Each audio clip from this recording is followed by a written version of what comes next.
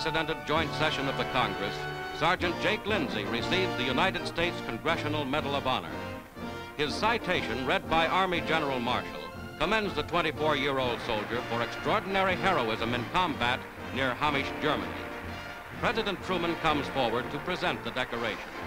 For the 100th time in this war, the nation's highest award is presented to an infantryman. Congress cheers as President Truman decorates the young hero.